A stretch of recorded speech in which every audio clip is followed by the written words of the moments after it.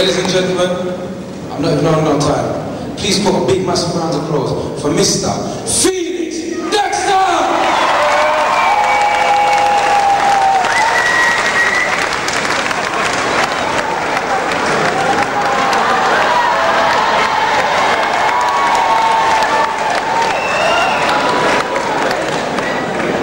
Thank you.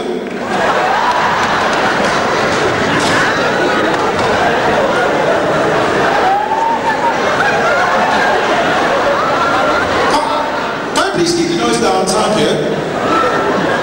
Keep the noise down, thank you. Good evening. But the first thing I'd like to say to you is congratulations. Congratulations to all of you West Indians, especially Jamaicans, for being able to sit here all evening without causing trouble.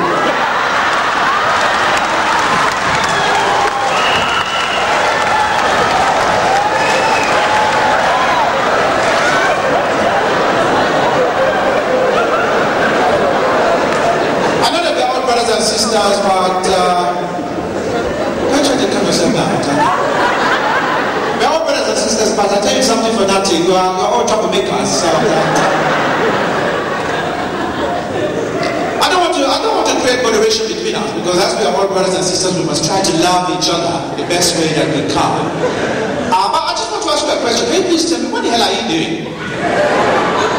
Earlier today, I went to a West Indian barber. The man started cutting my hair. Every 5 minutes, the man is walking away talking about Asunko. I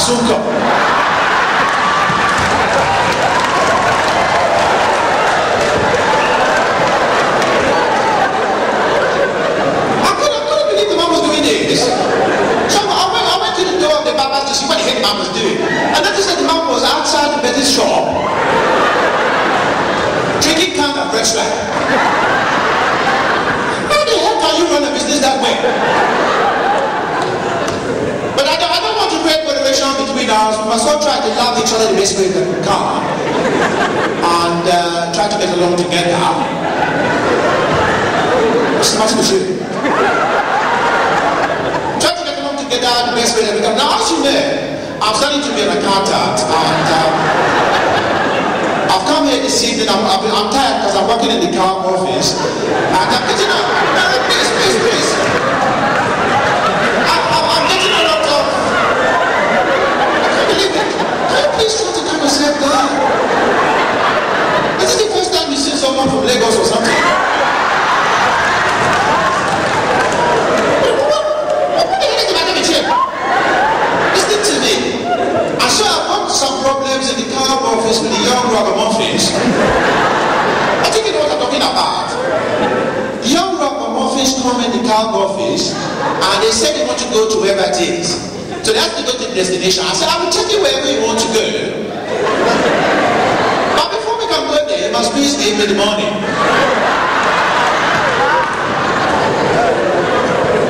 The next thing I know, the man is telling me, am I calling him a thief? I said, excuse me. I said, I don't care if you are a thief, a robber, a drug ripper. You are a ragamuffin. And first you must give me the money, or we are not going anywhere at all. Thank you. I told the man straight. There's no backing about. And the next thing he started calling me names and saying I'm dry foot and Pokemon.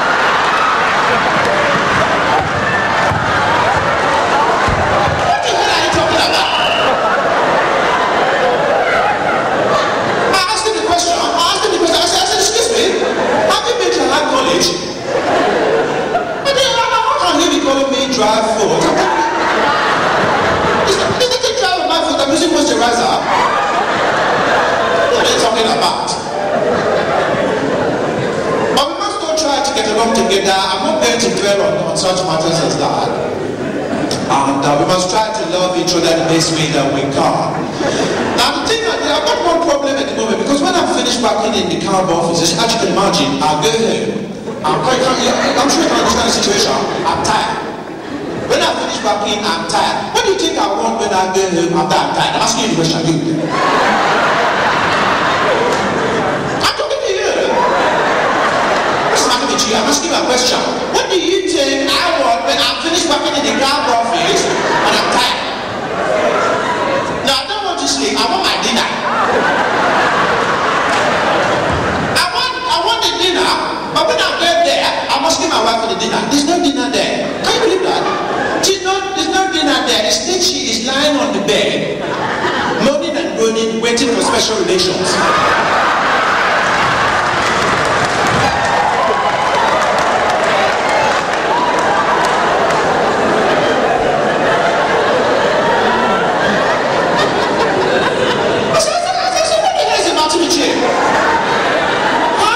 Expect me to give you special relations if I haven't had the dinner.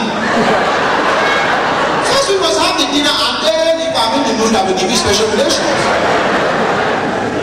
And then I'll tell you something for nothing. I can't even watch the television because she's not controlling the remote control. She's not in the bed with the remote. I tell you, the whole thing is driving me crazy. As a matter of fact, I don't even watch television. I never watch the only things I watch on television are the news or the documentary or the sport or the American Cup program or the British Cup program or Coronation Street or East End or Brookside. But apart from that, I never watch television. Or sometimes the children program or the sport or the weather. But apart from that, all the educational programs, apart from that, I never watch television. There's nothing to watch there. I think you know what I'm talking about.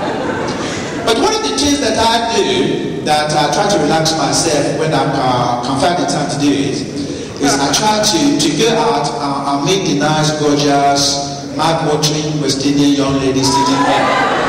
I'm telling you that for nothing. I go out and try to meet the nice, gorgeous, mouth-watering young ladies sitting there. Now, I tell you, I can't believe the way that you are sitting there, some of you looking so gorgeous and delicious.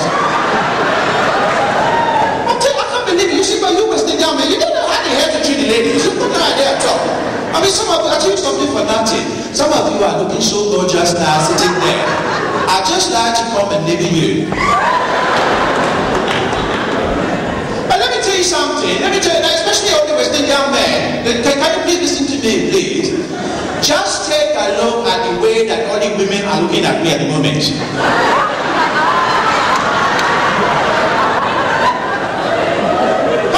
Take a look. The reason the women are looking at me in that fashion is because they're thinking, oh my goodness gracious, if only I could get my mom to dress in this fashion.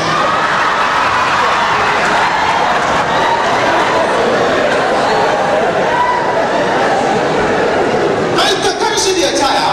This is the most important thing if you are trying to meet a nice, gorgeous, hard-working young lady. You must have the correct attire. Now you can see, please take a look at me. You can see everything is coordinated. The jacket and the shoes, the tie, they're all coordinated, and they are making a statement. They are making a statement. Can I ask you a question? Are you enjoying yourself? But try telling your face about it.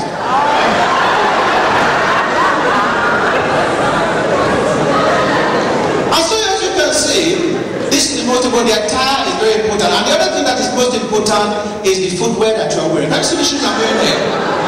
Can you see the shoes I'm wearing here? Can you see them? Now these shoes, this is called virgin leather. Can you see them? Virgin leather. But do you know the meaning of virgin leather? Do you know the meaning of virgin leather? Virgin leather is when the car has just reached the state of sexual maturity and the juices have just started to flow. Let me show you something.